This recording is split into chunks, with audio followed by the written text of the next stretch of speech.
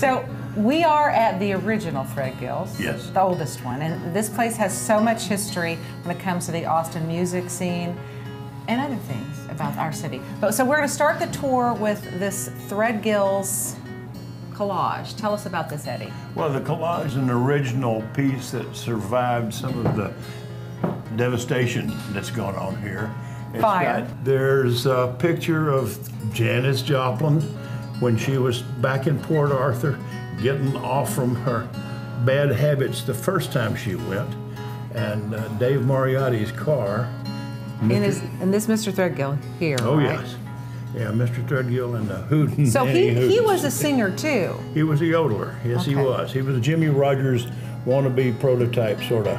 Okay. And in the band that he played with Dolores and the Bluebonnet Boys, there were some incredible musicians. Joseph Castle taught guitar lessons in town. I actually took some guitar lessons in town, but he could tell that I didn't have what it took. Well, we're glad that you did the things that you did in Austin history and purchased Threadgills. But I want to go over here because, so tell us a little bit more about Kenneth Threadgill, the namesake of this place. Well, Kenneth was And there he is right there. in the silver hair period, and there he is about the same time, and there's the old station that burned, giving me the opportunity to get it for next to nothing, but So this was a gas station where people would come and sing? I don't get it. it was a gas station with beer license number 01 in December of '33 after Prohibition was lifted. 1933, okay. He stood in line all night and got the first beer license. Okay, in the whole city. Uh-huh. So you bought this burnt out gas station? Yeah, this little strip of land here. I remember I gave him $95,000. That was a fortune back then. Well, it was 81, It was a 80? fair price for this, close to an acre of land. Has come late. One of the famous things about Threadgills is that Janis Joplin got Started her. singing in public here on a fairly regular, irregular. And this but would have been what, the frequent- early 60s? Yeah. So she was just a singer from Port Arthur, Texas. She wasn't just a singer from Port Arthur, Texas. Well, I mean, when she started here. She had the bells of St. Mary's in her chest, and she could rattle a room. She could make the glasses jump across the table. Did she always start as a rock singer, or was she more of a country singer and then turned to rock and roll? Well, it was, back then it was blues, gospel, silver threads and golden needles, Sure. folk music. I'm gonna hold it, yeah. I'm gonna use it till the day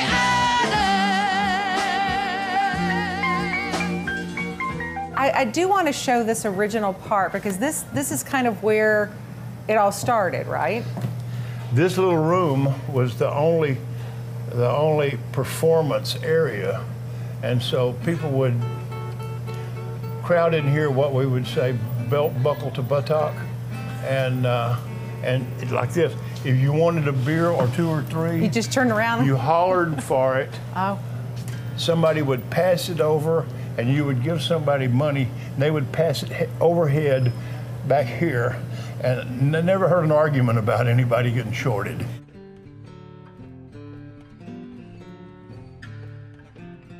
what do you think drew all these musicians and creative types to keep Austin weird and put it on the music map? I mean, Threadgills was there at the beginning. Time, coincidence, a lot of happenstance.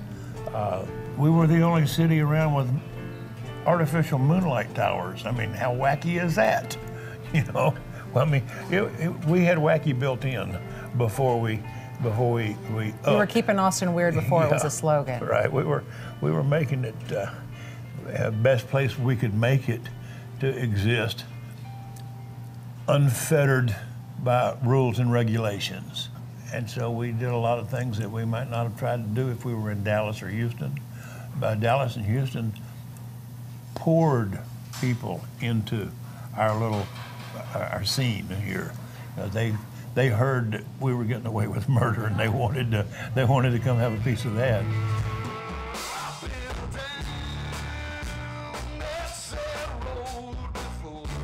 So I know recently the big headline was your world headquarters at Threadgills. Why did you have to shut down? Property taxes, when we started off there, the rent and taxes were $6,000 a month. And when I finally folded the tent, it was pushing $50,000 a month. And it was not, you know, a margin on meatloaf is not possible unless you're charging $50 a meatloaf.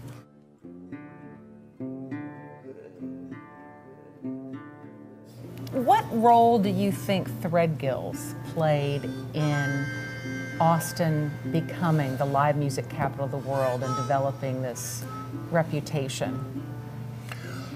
Threadgills sent me home to come up with a plan, and the plan turned out to be Armadillo World Headquarters.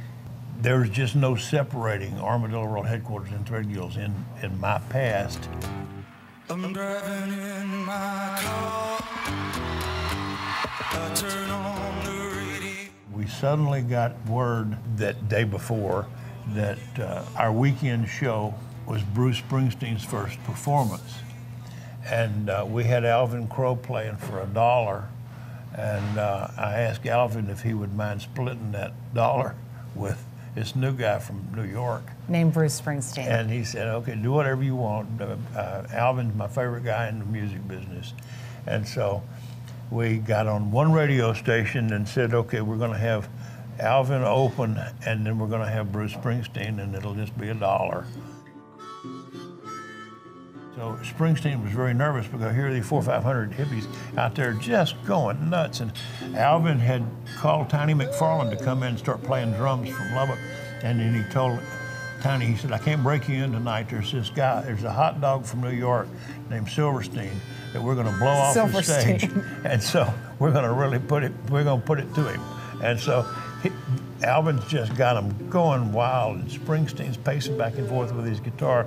Mr. Threadgill and I are standing by each other on the stage, on the side of the stage, and he looks down and he sees this guy with a guitar pacing back and forth, and he said, that young fella's just nervous as an old coon dog trying to pass a peach pit. And that's been in my vocabulary ever since. And he was describing Bruce Springsteen. Yeah.